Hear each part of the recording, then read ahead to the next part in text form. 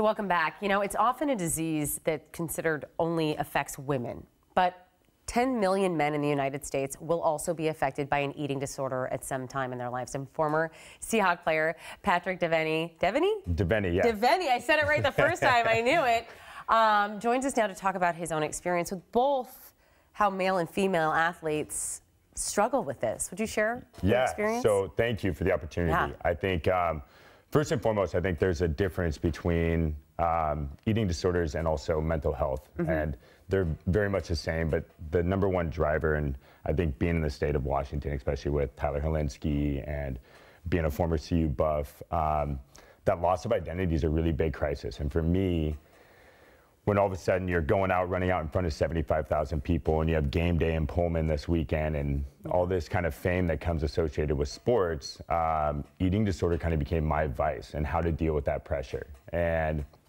athletes in general, it doesn't really matter what sport, but I think it's very much stigmatized to women athletes and women in general.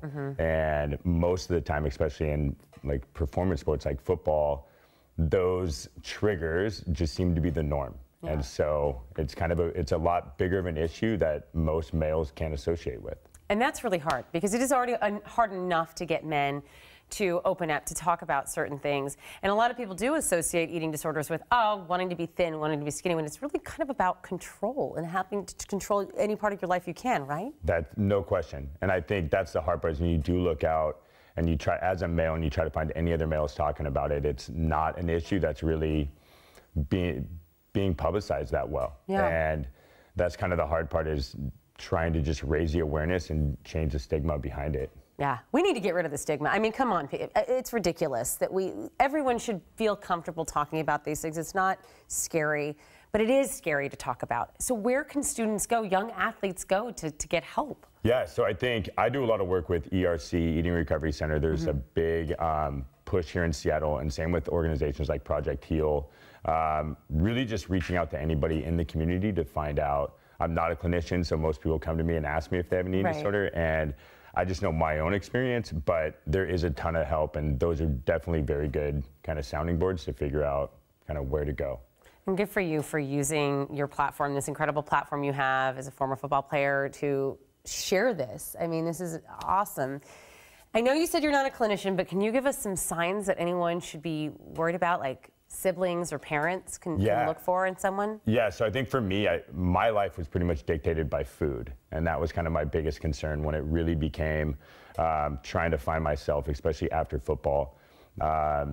When I would wake up in the morning, and the number one thing I thought about was what I was going to eat for dinner, how that was going to affect the rest of my day. If I ate something quote unquote bad, or demonizing foods, good versus bad, it becomes a really big issue, and you really kind of live in this mental game going back and forth, trying to hold conversations, and you really can't. So that was kind of my number one tell sign when I really reached a point of isolation, that that food was really dictating my life. And I think if most people find themselves in that situation, to really reach out and see, because you shouldn't be walking around concerned about necessarily macros or any of that kind of stuff. Last question, quick question. Who helped you? I actually found out about it through a podcast. So, which was pretty unique in the standpoint that I was isolated alone as a male by myself in my house. I don't know if I would have found the necessary resources to reach out had I not been alone. Yeah. So. Thank you so much for sharing. Thank you. I appreciate and you're not it. alone, and neither are you out there. We appreciate you being here. Thank you very much. All right, we'll be right back.